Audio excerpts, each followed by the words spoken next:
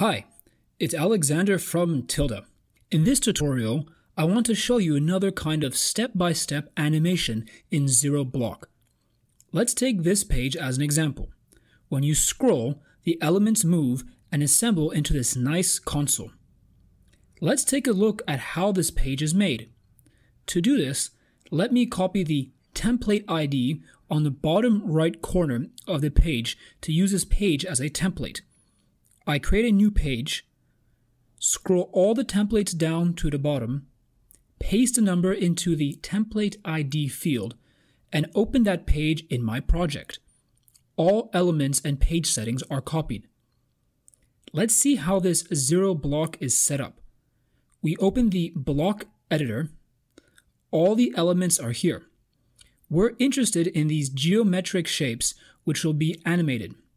To see how they're configured, you need to select the element, open the element settings, and go to the step-by-step animation editor at the very bottom. To set up any step-by-step animation effect, you need to configure three basic settings: event, steps, and properties. Event is what makes the animation happen. We'll also need the start trigger here. This is the specific place on the page where the animation starts. Steps stands for the animation phases, and properties are the element properties that will change at the particular step. Now, I want to show you what the animation of these objects is all about. We see that all of these objects have a start step and a step 1. This is the starting step, and this is the first animation step of the elements, the step when they all come together. What changes in step 1? We see that this object has shifted by a certain number of pixels on the X and Y axis, and also has zoomed in, which means that the scale has become 200%. And all these changes happened in 600 pixels of scrolling. In other words, while we scrolled down 600 pixels, the element changed its size and position. Now, I want to explain an important and useful point that will help you understand how to adjust elements if they are located in different places on the page. The top row of elements and the bottom row of elements. This is how they're different. Let's look at event and start trigger first.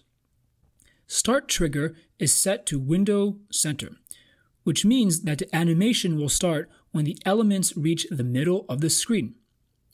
All elements have the same setting, which means that they start moving at the same time. Now, let's take a look at step 1.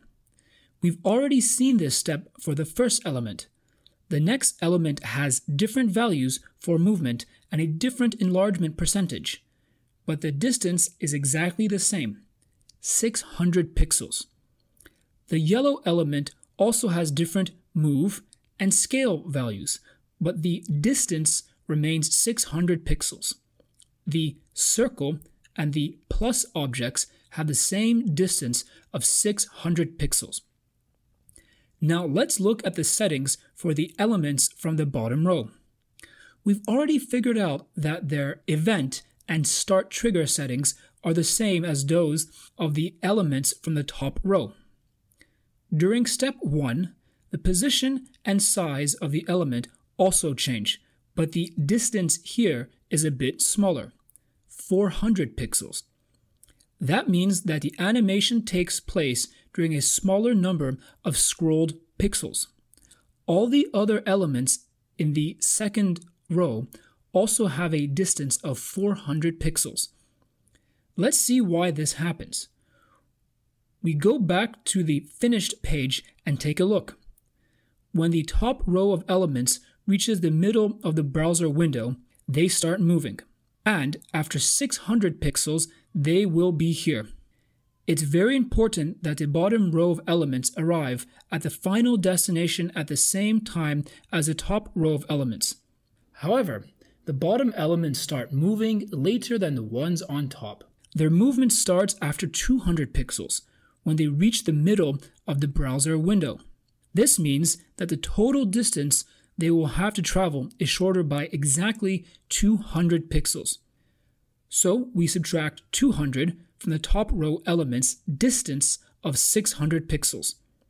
This difference is the scroll distance when the bottom row stands still. As a result, we get exactly 400 pixels for the bottom row. This is important to remember and to take into account if you are going to animate elements located at different heights on the page. Each element has a first and second position. We assign the element a certain time, distance, and an offset, move. You can specify the offset in numbers, or you can just drag the element on the artboard. It will move in this direction on scroll. I also want to share an easy way to position elements relative to each other. I'll choose the first element, the big white shape, which is located here on its second step. Let me first use the rulers. To add them, use 0 block shortcuts. Command plus H adds a horizontal ruler. I drag it to the right position and put the second one at the bottom of the element. Shift plus Command plus H adds a vertical ruler. This is how I mark the dimensions of the element. Now, when I need to put the purple figure on top of the white one, I already know where it has to be, on the second step right here. I do the same with the other elements. I just mark their dimensions using the rulers and adjust the steps accordingly. That's it. Let's publish this page. That's how we've animated all our elements. Thank you for watching. I think it turned out great. Watch other videos about step-by-step animation effects in 0 block. Good luck and see you soon.